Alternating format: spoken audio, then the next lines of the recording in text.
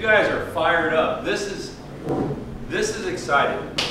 See, I know most of you. I've known you for years. I mean, Marty, my goodness, you know, we've been friends forever. And I have never seen this kind of excitement in Monroe County. I am really, really thrilled for the work and the effort you guys are putting forward. I'm not going to lie, as a former county chair as of 2 weeks ago, Taylor, you're doing an awesome job leading these folks. It's a lot of work. So. Yeah, we just did for you. And let me tell you something. It isn't just here in Monroe County that everybody's fired up. Across the state, Republicans are fired up. We've seen the results of good leadership in our state. Most of us got money back. All of us got money back, actually, because of folks like Aaron Houchin as senator, the work that they did to make sure we were fiscally responsible in this state. We also saw the great effort that happened when our legislators that we represent, Republican leadership, made sure we turned back the tides of Roe v. Wade and saved the lives of 8,000 babies. That's huge. I know you guys get hammered for that here, but I'm telling you, in the rest of the state, people are applauding that. Don't think that you are alone.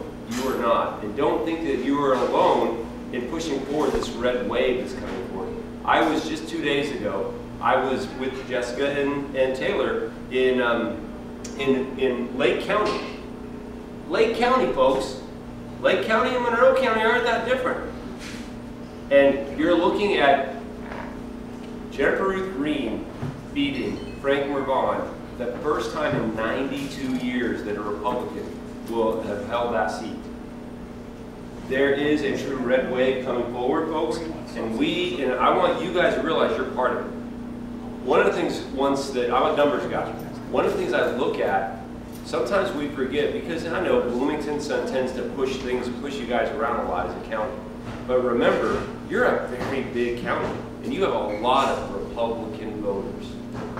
So the Republican voters here truly are having an impact on the state. And folks like me and Diego and Tara, we need your votes. Not just Perry, not just Jim, but so do we. And we're going to win, and when Perry wins, and when Jim wins, and when Carl wins, and when I win, that's going to be because of you guys. It's going to be because of the work that you've done. So it's going to happen. Don't give up. We are almost to the finish line.